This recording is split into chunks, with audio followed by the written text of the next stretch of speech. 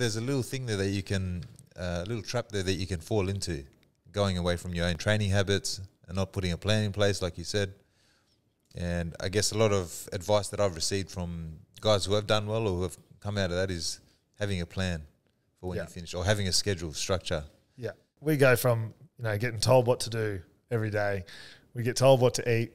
We get told when we're going somewhere, what to wear, how long for, what time our flight is. It gets booked for us. We get everything done for us. So you go from being in the ultimate structured schedule that gets given to you to having to plan that yourself is a bit different. And that is probably the biggest lesson that I've learned transitioning. I actually had to go see a therapist.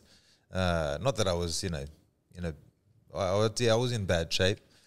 Just flat, tired most of the day, moping around the house sometimes. Training is probably one of the best things for your mental health is training. So if you get that taken away from you as well, it makes it hard. Yeah.